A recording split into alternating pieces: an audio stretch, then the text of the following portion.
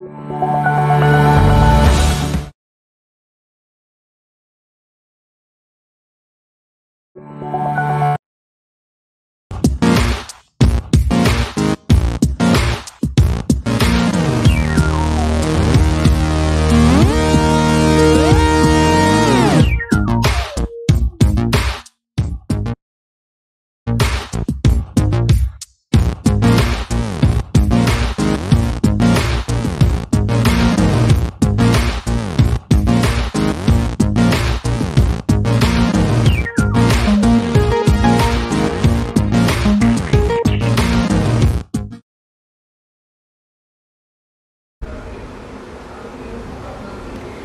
evening, USANA Philippines! Hello, good evening to all of us 300 here in our Zoom meeting, and to those of you who are on Facebook Live, magandang gabi po sa inyong lahat. My name is Joyce Armaliosa. I'm the Head of Sales of USANA Philippines, and welcome to the Recognizing You. Actually, it is my honor and a privilege to welcome all of you every Tuesday and to congratulate our new advancements. Alam niyo naman po, no, times are not that easy, no? Marami po tayo mga struggles and hurdles, and it's really exceptional or talagang nakakataba ng puso, no, na meron tayong nire-recognize every week, no? We are here to really support you and to recognize your victories, may it be big or small, no? Gusto natin, we inspire each other. So, doon po sa mga nanonood sa atin ngayon, no, at yung mga magla-login pa, I encourage you to please paambunan po natin, no, ng congratulatory messages, and of course, I hope that you will be inspired with all of them. Ito pong ating mga new advancements sa ating chat box po. And with that, no, I'd like to also encourage and give parang hamon, no? This is to summon each and every one of you to please make sure that you are included in our weekly recognition. No, it's not just about you being recognized, but really it's about you giving other people hope, no, that they can also do the business, that they can also be part of something big as USANA, and they can also achieve as early as a director, no, bronze director, silver, gold. We will be recognizing you, and that you will be the next one who will be recognized in our Tuesday's recognition. So with that, I'd like to pass on the time to our sales manager from Visayas, Ethel Aquino, to recognize our new directors. Alright, good evening, USANA Associates! So ready na po ba ang lahat for our new directors?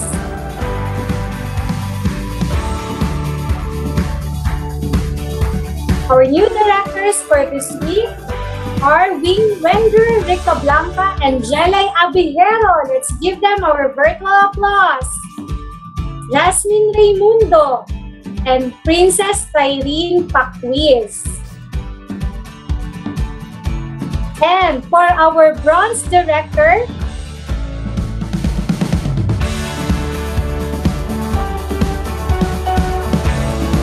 let's all congratulate our bronze director,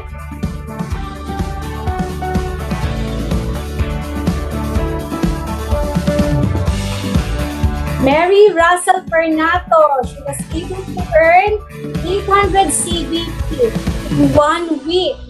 Silver director siya, Ethel. She's our silver director.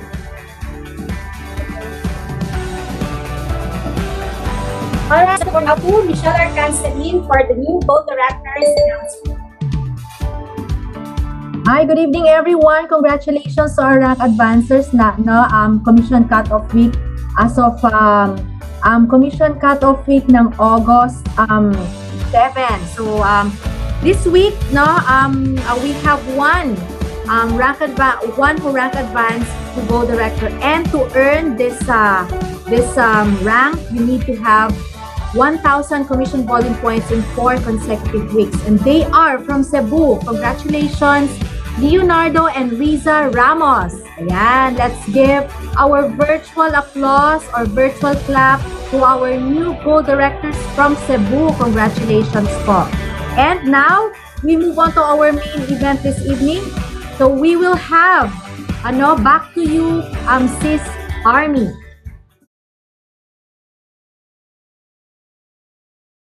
Thank you, Sis Mitch. All right, let me share my screen. Good evening, USANA family! Wow. Excited na ba kayo sa training natin tonight? Okay, wait. Let me just share my screen. Uh-huh.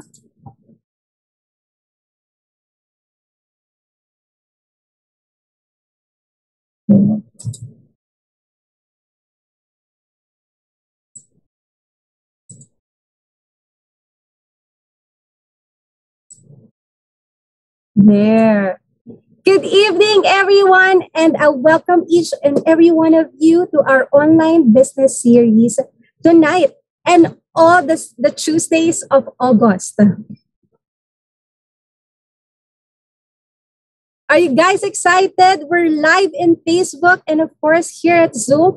Tonight, we're going to hear from our very own executive three-star Diamond Director, Mr. Ryan Tan, building a solid USANA business. All right. I have other announcements yet. Okay. And for next week, humanda na rin kayo. Kindly block out your schedules all your Tuesdays of August. Next week, we're going to have Mr. Ranel Blanco, our Executive 5-Star Diamond Director, to discuss to us Leadership 101.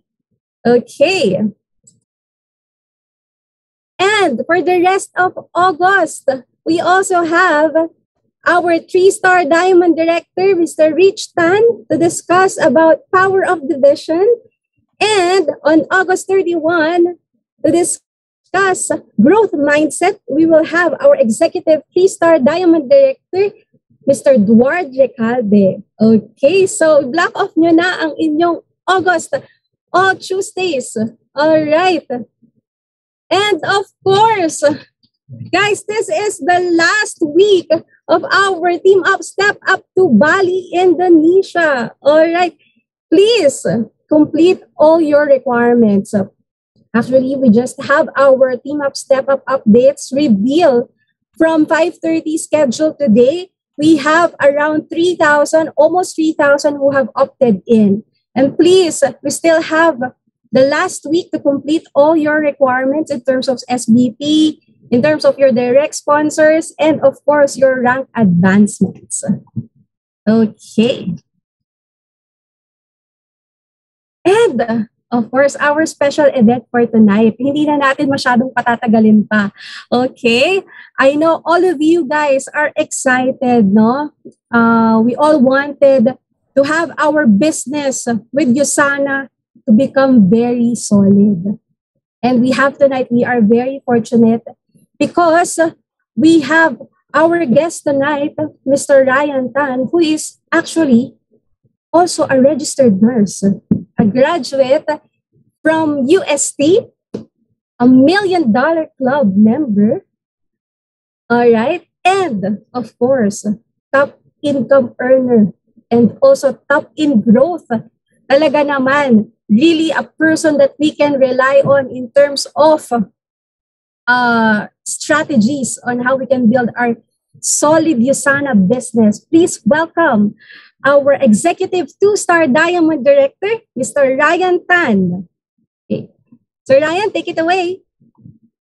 Hi, Ma'am Army. Thanks for the introduction. And first and foremost, hello to everyone tuned in to our training for tonight. So personally, I'm also very excited to begin this training because I believe the last time I was invited for a training in USANA was a couple of months back pa. And right now that we are back to ECQ, most of us are back to ECQ. I hope everyone's keeping safe. And I really hope, no, lalo na yung mga new distributors natin, especially now that it's lockdown, I hope you guys are maximizing all the online trainings because I remember when I was starting before, for us to really be informed, no, about the business and learn all that we know now, Basically, it was face-to-face. Now that it's online, might as well maximize. So let's go straight down to the main business for tonight. So my topic is all about building a solid USANA business. So this topic, no, it would actually revolve around the concept of how do you make solid income out of USANA. Because if you talk about USANA as a business, especially network marketing, there's so much misconception about it, and there are actually so many haters. Recording in progress. Iniisip nila na it's not such a lucrative business, it's not a stable business. So personally, I thought the same when I was starting. I wasn't really too sure about this business to begin with. And I can relate with a lot of you, especially the new ones, or even the old timers who have been here for quite some time, pero you don't have big results yet. So right now, sorry. Ma'am, naghang yung screen ko. Ayan. So, right now, no, let's identify muna what are the motivations of people in signing up for the business. Kasi usually, the attitude and the commitment you would put in the business would always be commensurate to the reason ba't ka ba nag-join in the first place. So, ako, I've been doing this for over a decade, and people join for all sorts of reasons. And basing on that reason, it would determine on how active they'll be pagdating sa business na to. So, primary reason right now, bakit ba nag-sign up yung mga tao for a USANA distributorship or a preferred customer account? Right now, we all know the situation. There's a pandemic ongoing, di ba? And people really want the best products to boost their health. And a lot of people are curious, no, about what USANA has to offer. And after learning about how good the USANA products are, talaga namang they really patronize, and it's such a good thing. Right now, if you're not aware, USANA is actually the #1 health supplement in the Philippines already. So, marami in our team, no, they don't necessarily do the business. They just sign up because they merely want the products. So, the second type of person naman, the second type of people who sign up for a USANA business, ito naman yung mga taong nagbaka sakali lang, yung sige, matry nga yung business na yan. If it clicks for me, di good. If I make $100, $200 a week, good, why not? Diba? Try lang natin. So, I think, based on my experience, no, I would say 90% of the people who sign up for USANA, they're here just to try and hoping that they would be able to supplement their income. And it's very rare for me, no, even for somebody who has been in the business for quite some time, it's very rare to come across people na day one pa lang talaga nila na sige, mentor game. I really want to make $1,000, $2,000 per week out of that business because I understand, no, kung titingnan mo ang USANA compensation plan, even if you're already a distributor, even if you're already a member, it would be so far-fetched just to think about it, na one day aabot ka sa gold director, executive gold, ruby, emerald, diamond. Pero if you were to reconsider, no, tingnan mo yung potential income. So we're talking about potential income. There's the opportunity, but of course, you have to work hard for it. You really have to be persistent. Pero if you were to look at the reward in exchange for your hard work, diba? How much do gold directors make, executive gold directors make? Potentially, you could be making $1,000 per week as an executive gold director. So, pag sinabi mo namang Ruby, it's $2,000 per week. So, if you were to do quick math, no, $2,000 per week, that's $100,000 per week. And if you were to complete that monthly, that's almost $400,000 plus the leadership bonus. If you really build it solid, that's $500,000 per month. So, if you're a beginner here, of course, hindi yan mag-register sa mind mo na dali-dali, no, or just so easily, biglang aabot ka sa ganyang level. Pero, tonight, if you're somebody who joined because you merely want the products, you joined because you really just want to supplement your income, I want you guys to take a second look about your reason, no, why you signed up in the business. Because at the end of the day, the business that you signed up for is actually the same business that your mentor signed up for.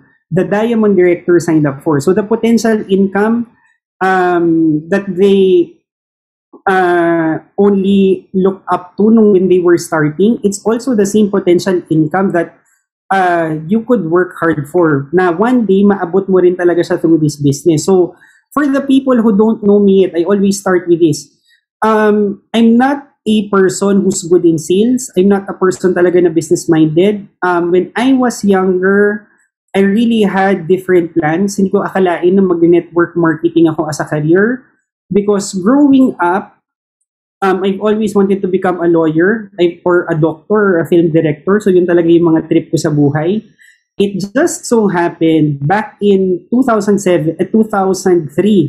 when I was applying sa mga colleges, usong-usog that time yung nursing. So parang halos buong sambayanan nag-nursing. So my mom told me, rather than take up kung ano-anong courses, sabi niya mag-nurse ka na lang. So unluckily, after going to UST and after passing the nursing board exam, bigla namang nag-recession yung United States and they decided not to hire foreign nurses anymore because ang daming unemployed sa kanila. And during that time, sabi ko kung hindi ako makapag-US, ang other option lang naman for me, hindi pa uso yung Germany, hindi pa uso yung Australia, Canada, UK for nurses. The only option for me as a nurse back then was to go to the Middle East, Saudi. So sabi ko, ano ba yan? I took up nursing. Sabi sa akin, magiging US citizen, dollars yung pay. Tapos biglang in the end, Saudi pala yung babagsakan ko. So, I refused to go abroad kung Saudi lang. And then one day, I got invited to USANA. And initially, I did not like the idea of pitching vitamins, doing network marketing. Kaya lang, what really convinced me to give it a try, sabi ko, kung hindi ako mag-USANA, ang option ko lang naman was to take on a nursing job here, which pays very little. So, during my time, I tried applying sa St. Luke's BGC. They were only offering like 6,000 pesos a month. Sabi ko, I'm not willing to work for that amount kung ganyan lang. Tapos sabi ko, grabe, St. Luke's level na yon, only 6,000 yung sweldo. So sabi ko, kung ganyan lang, hindi na lang ako lalabas ng bahay, tatambay na lang ako. Until one day yun, I was invited to join the USANA business. And sabi ko, sige, might as well try rather versus 6,000 a month. And ito lang, no, most people forget my real story. So I actually joined in USANA together with Mentor Raj. So he's my business partner. And if you're gonna look at our timeline, I think most of the people here would be able to relate. Because we were actually very mediocre, actually super duper bagal ng progress namin sa business. So just to give you an idea how slow we were when we were starting, we joined USANA back in January 2009, and it actually took some time before our business took off. So bilangin nyo to guys ha, we joined January 2009. And after 6 months, we were only able to hit the USANA director rank. So when you say USANA director rank, it was just a one-time $600 check. So I remember on our first 6 months, on our first year, ako personally, no, I always thought of quitting the business. Sabi ko parang it's really not worth my time. Sabi ko ang hirap-hirap to be talking to so many people, trying to convince them to buy vitamins. Ang hirap-hirap trying to convince people to sign up. And ang hirap-hirap talaga to build a team. But what really kept me going during that time, sabi ko, no matter how difficult USANA was back then, I was looking at my other options.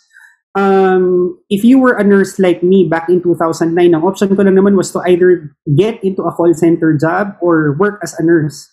So sabi ko, parang hindi naman din ganun ka-enticing yung mga options ko. So sabi ko, might as well give myself a little bit more time no, dito sa business. And yung a little bit more time na yan, it actually took 2 years more before we were able to rank advanced to the next level, which was the USANA Silver Director. So ito naman, it was like $1,000 in one single week.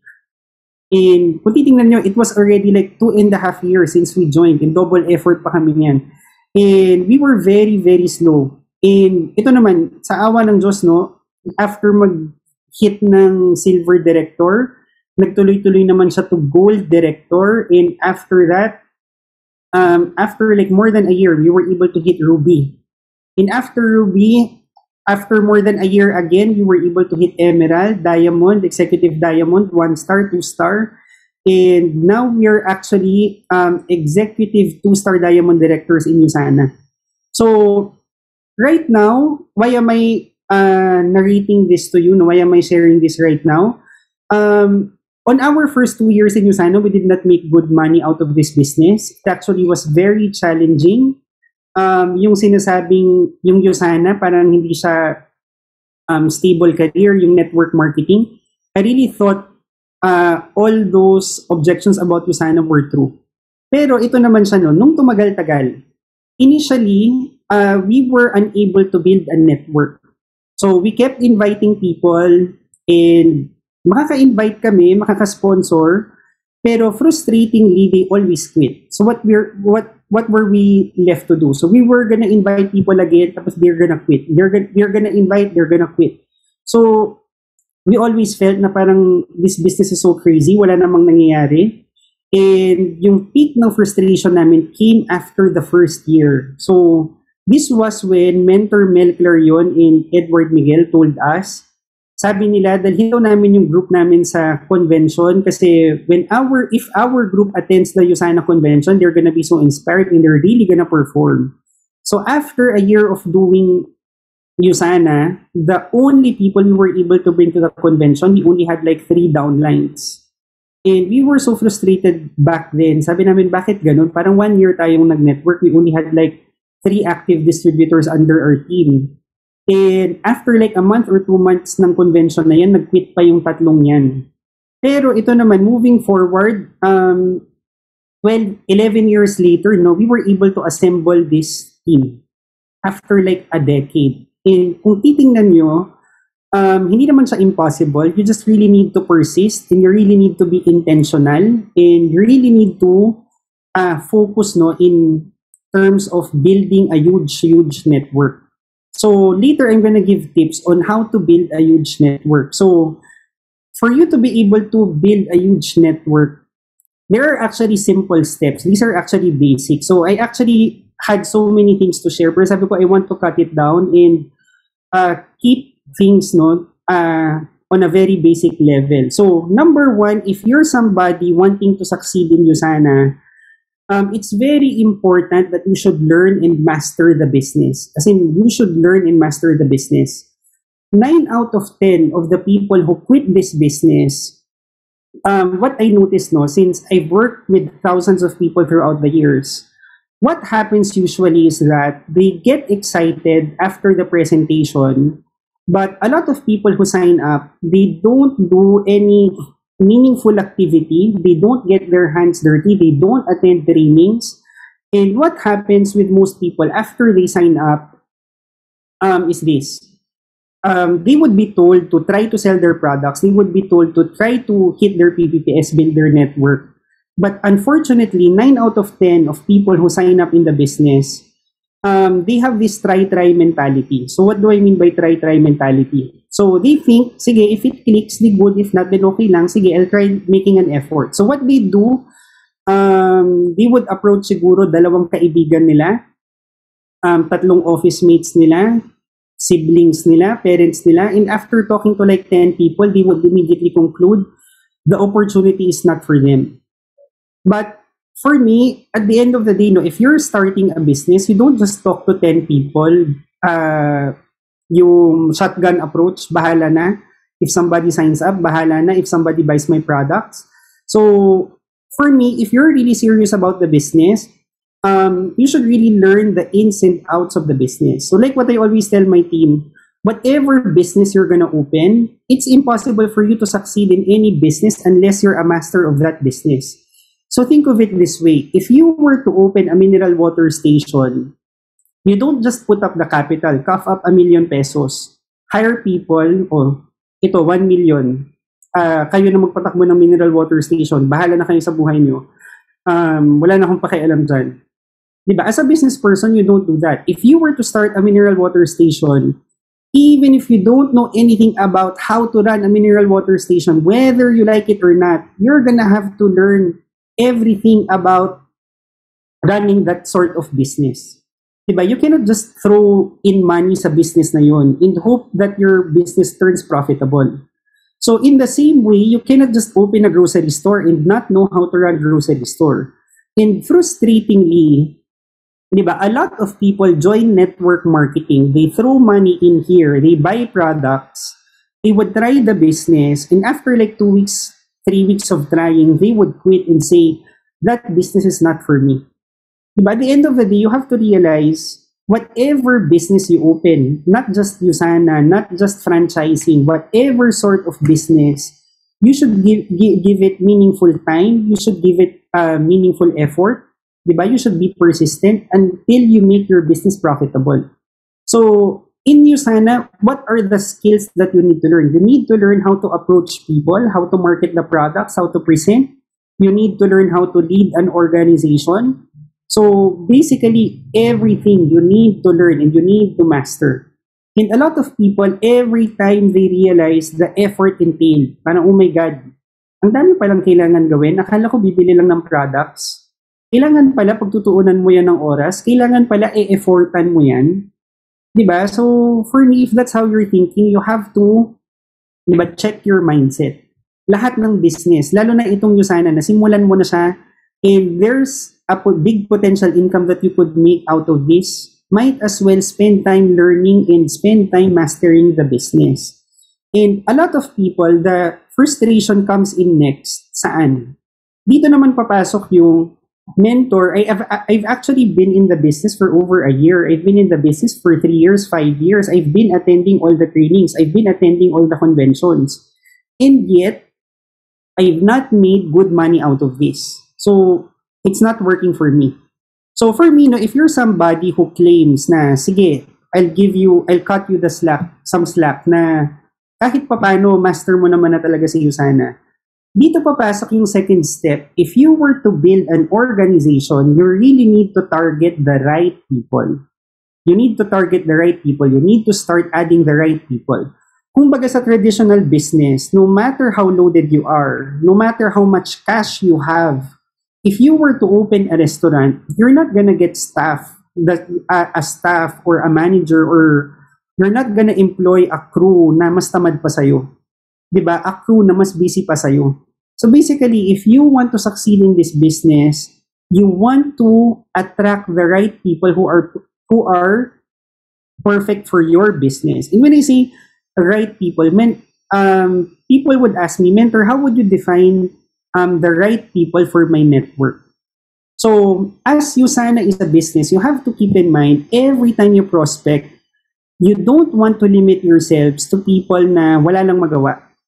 Because a lot of people new to this business, they have this mentality of inviting people close to them or people na they know na wala namang ginagawa. So, it's very shallow as they try to build their network. So, what do I mean by this? A lot of people, what they would normally do, especially when they're scrambling to hit PPPS, they always think of, sige, yung friend ko, tambay lang naman yan sa bahay. Sige, invitin ko yan sa USANA. Yung auntie ko, sige, wala rin yan ginagawa. Nagko-Korean novela lang yan. Sige, I'll try inviting this person also. And what I noticed, having worked with thousands of people throughout the years, I've done so many presentations. If you invite kung sino-sino lang, and if you invite 20 people, 30 people, and lahat sila tamad, lahat sila, they're not goal-oriented individuals, and you offer them a business, you offer them an opportunity, you're always gonna end up frustrated by the end of the presentation. So, what happens normally? After you pitch the presentation to them, what frustrates me, even after doing the business for so long, you would encounter a lot of people who would tell you, yeah, Ryan, maganda yung products, maganda yung business, kaya lang, I don't think I have the time to do that eh. Maganda naman, Ryan, kaya lang, I don't think, linya ko yan. Maganda naman, kaya lang, I have no budget or I cannot make the commitment to do that type of thing. And what frustrates me, hearing those excuses, normally, they would come from people who actually need to augment their income.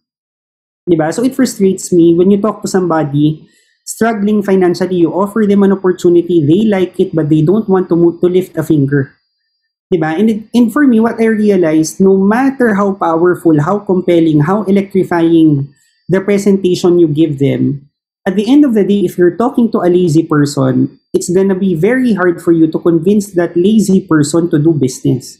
You're gonna be very frustrated in the end, trying to handle all the objections, but in the end, nangiira lang is yung katamaran ng taong kausap mo. So basically, when I changed my paradigm in terms of building the network, and I started targeting people who are ambitious, driven, motivated people. So every time I pitch the business to them, they love the products, they like the opportunity, and without batting an eyelash, they sign up. Because these are people, when you show them a good opportunity, they have goals, diba? And they see the potential of the business, they would actually grab it. And throughout the years, no, that has been our strategy, to attract people better than us, people who have more connections than us. And through time, we just stuck to that basic and simple strategy. Look for people not driven. Look for people who have connections, people who have ambition. And ito lang nun, I want to show you guys how our team has grown throughout the year. So we started back in 2000, and as I've said, Mentor Nat was our mentor and direct sponsor. So throughout the years, ito, napalaki naman namin yung team namin to this size. So this was the training that we had in at the USANA Singapore office back in 2019. So before we were frustrated, we always went back to our mentor, Upsnat, bakit ang hirap, ang hirap, ang hirap, ang hirap. Pero what we realized, no, for you to speed things up, para mapalaki mo talaga yung network mo, look for high caliber people. Look for people who are leader materials. And in this training, let me share, we actually invited here, this training was very special kasi we invited Doc Sumed. So he's the one wearing checkered. So he's like an executive 4-star diamond from Thailand. And Doc Sumed, when he gave that training and when he introduced himself, si Doc Sumed is actually a very successful doctor in Thailand. He's actually a very wealthy person. But when he came across USANA, I think in less than 2 years or 3 years, he turned executive 4-star. Diba? Pero if you're somebody new, and sabihin natin Doc Sumed was somebody on your prospect list, you wouldn't even dare approaching him kaagad. Because most likely you would feel intimidated. But right now, diba, Doc Sumed is actually one of the USANA superstars from the Asia Pacific region. And beside Doc Sumed, who is she? She's Helen Song. So I think Helen Song is executive 9 or 10 star. So Helen Song, prior to USANA, she had a good career going on for herself. So she was an auditor for, if I'm not mistaken, KPMG in Singapore. So she's an accountant. Pero yung mom niya was very active in USANA. So when she got burnt out sa work niya, and na-realize niya, sabi niya, if I were to stay on my job for the longest time, sabi niya, it would take me a decade or 2 decades to financially break through. And when she saw the USANA opportunity, so she resigned as an accountant, and right now she's full-time also in the business. And if you were to follow her Instagram, her Facebook, makikita mo talaga yung transformation niya throughout the years. And her story is also just as inspiring. So, kung makikita mo, no, Doc Sumed, Helen Song, these are people who are driven. These are people na goal-oriented. And you want people like them under your team.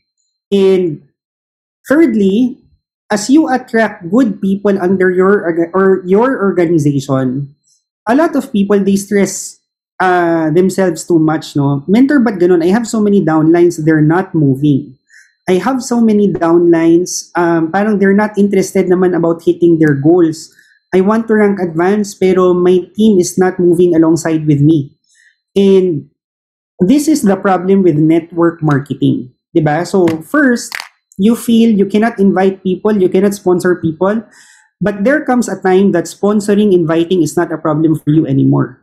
But the next problem, the next bottleneck that you're gonna have is that you're able to sign up people, but they're not trained. They didn't understand the business. they do not fully appreciate what the business actually offers them.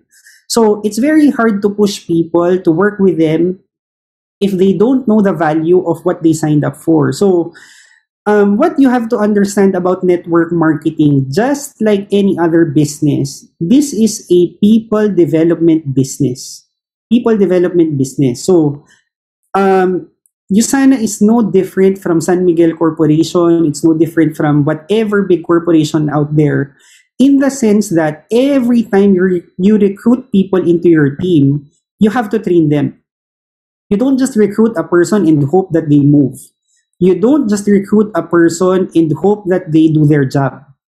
Every time you sign up somebody, they're your business partners, but you have to ensure that they actually understand what they signed up for.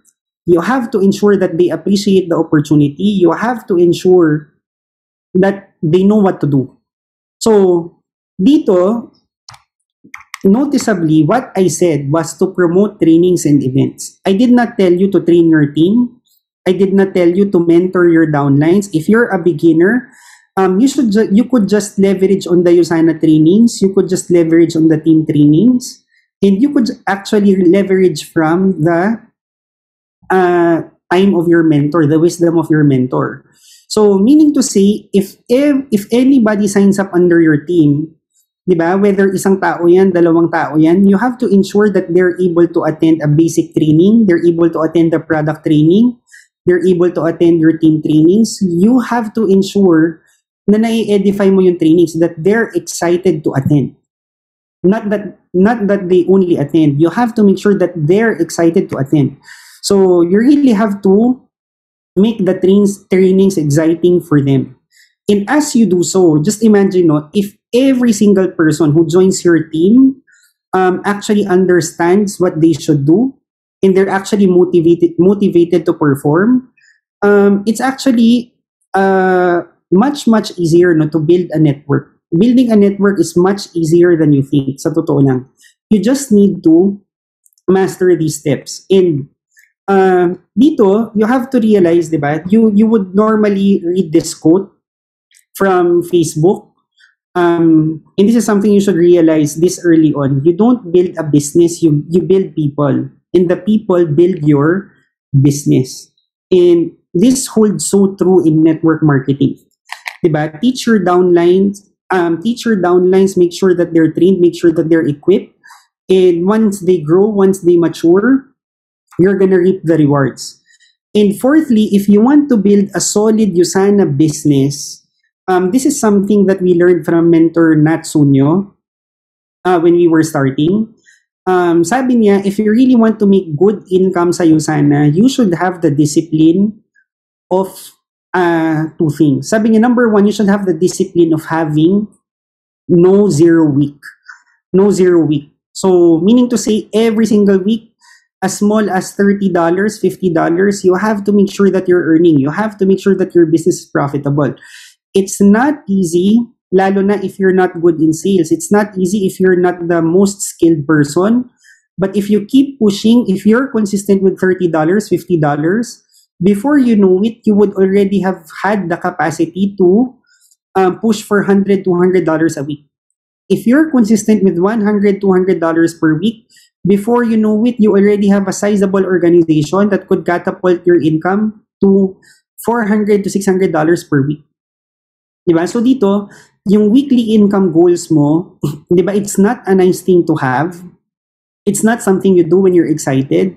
It's something that you should do week after week after week, whether you feel good or not. Tandaan mo, walang business na pumapayag na walang income. Walang business na pumapayag na walang revenue.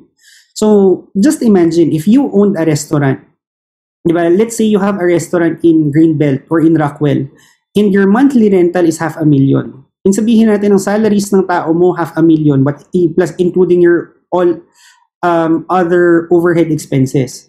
If your overhead expense is 30,000 pesos a day, you would not allow na there's a day na zero ka. Diba? You're gonna have to ensure that your sales go above board 1 million pesos because that's your overhead expense every month. So the problem with network marketing, the problem with USANA, we don't have any overhead expense. Diba? Whether you make zero or not, you don't directly pay for the enterprise rental. Diba? You don't directly pay for the staff. Whether you earn or not, wala ka namang overhead.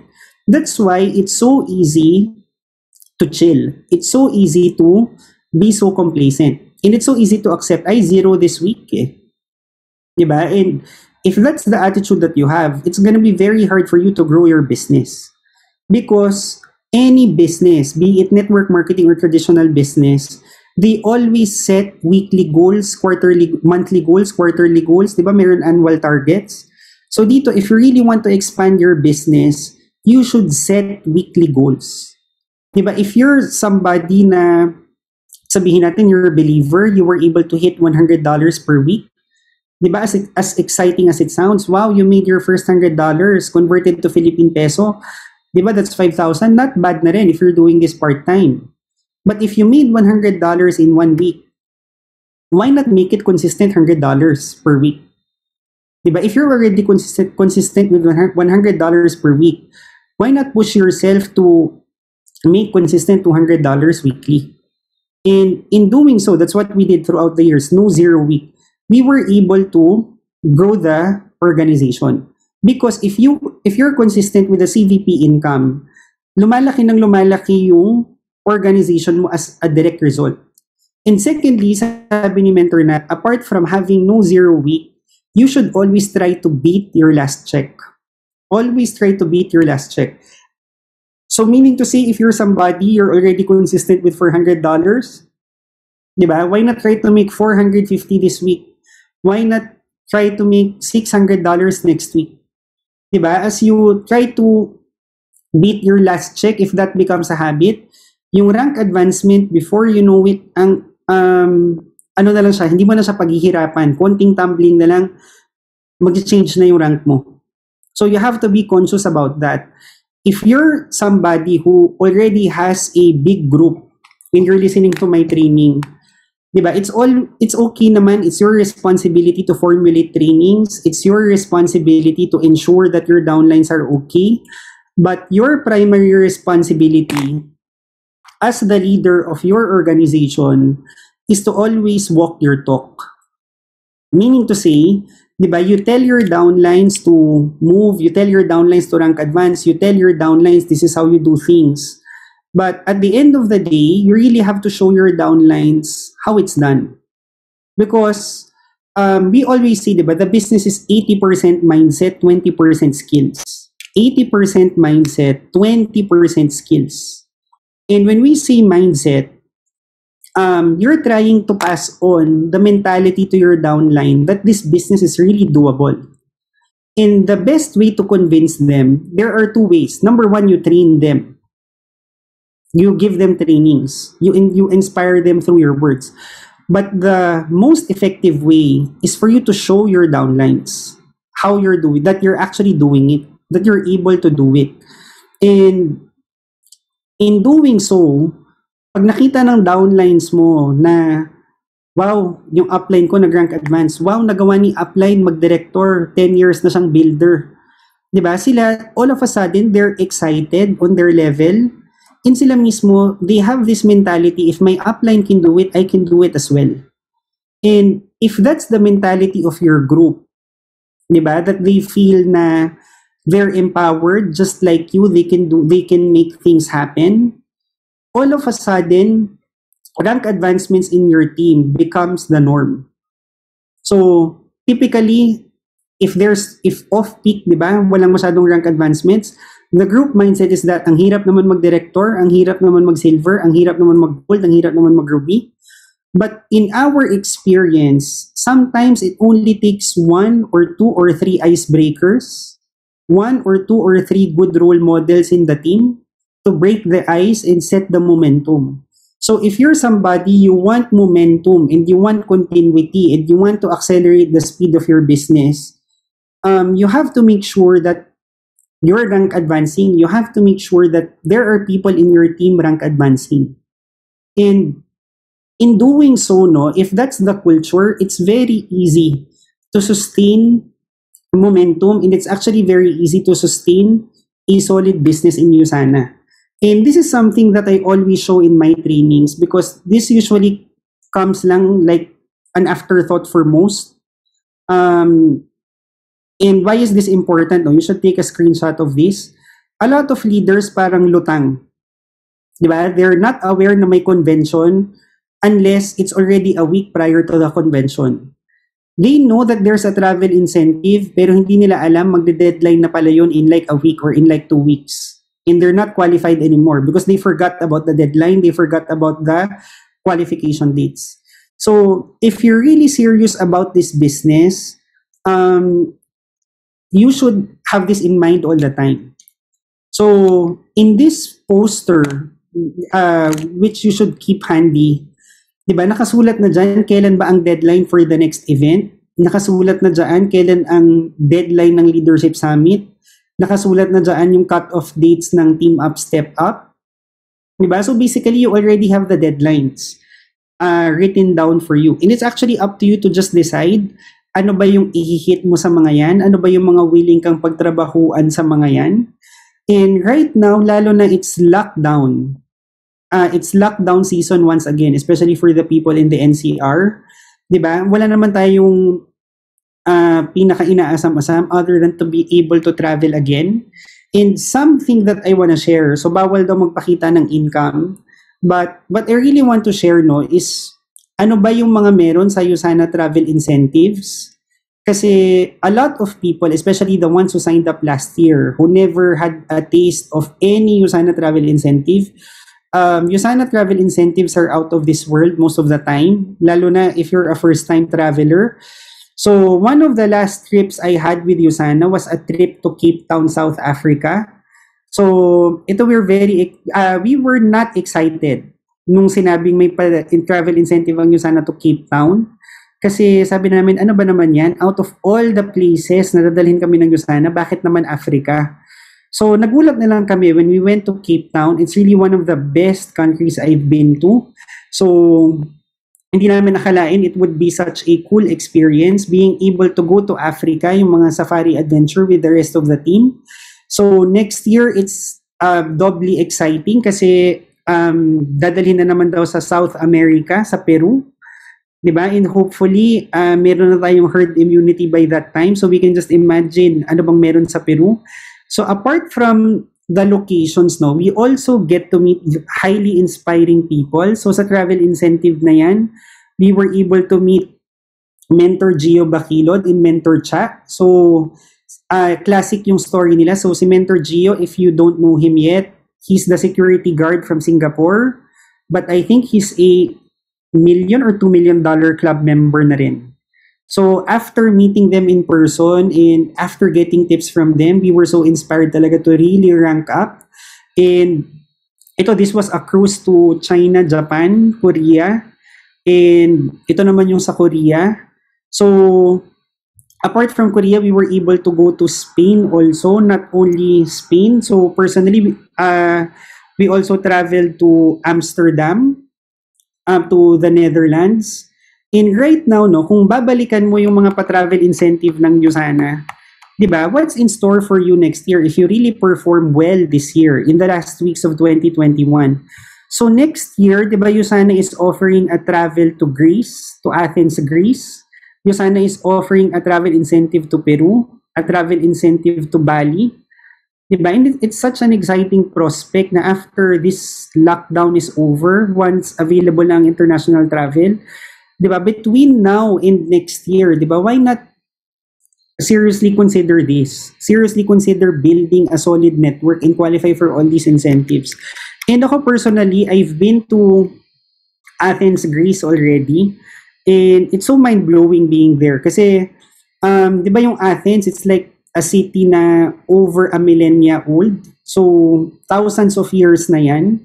And being able to see it up front, sobrang, it's nakaka-awestruck talaga siya. So, di ba, next year, sobrang daming travel incentives and might as well qualify for all of those things. And right now, actually, that's the end of my training. Diba? Right now, considering USANA has a very good business proposition, you could make big income out of it. You could enjoy lots of travel incentives because of it. Diba? You could already see the potential rewards, but of course, you're gonna have to build it from scratch. You're gonna have to build your network from scratch. So, to summarize all that I've said, diba, number one, you really need to master the business. So, right now, I would advise you, try to analyze, saan ka ba mahina? Are you not good in selling? Are you not good in inviting people, giving presentations? Are you not good in training? Diba? Try to analyze your weakness, find a mentor, kasi you would need to master all those aspects. Secondly, you need to attract quality people in your team. So after you're able to attract quality people in your team, you need to ensure that they're able to attend trainings. And once you already have a team with you, never ever be complacent. You should always have weekly income goals. You should always pressure yourself week after week after week. And lastly, you should always ensure that you're rank advancing. You're walking the talk. Diba? And pag nakita yan ng downlines mo, they're inspired by your rank advancement, they're inspired by your example, mag-multiply yung ganyang culture under your network, your business is gonna explode. Diba? So, in network marketing, just like kanina, diba before ako nag-talk, meron mga nirecognize ang USANA, new directors, new bronze, new silvers. They're not actually my teammates, pero every time people rank advance, it's really inspiring. Bakit? It's really a testament as to the doability of the business. Diba, nagagawa naman siya ng maraming tao eh. So, it means it's also something na kaya mo rin gawin. So, you just need to get your hands dirty and start building your network. So, that's all from me for tonight. Thank you guys for listening, and I hope this training helps you build your business. See you guys. Wow. Thank you, Sir Ryan, no, for sharing how to build a solid USANA business. And there's really no secret, no. It's always the basic. In terms of business, you really have to learn to master the business, no? All the facets of the business. And of course, don't forget to set your goals. That's the most important thing. All right? Wow, we are maxed out in our Zoom and around 400 in our Facebook Live. Thank you everyone for your time tonight. Thank you for Sir Ryan for sharing your time and your wisdom to all our USANA associates. Thank you everyone and good night. See you all by next week on our next series of online business series. Thank you.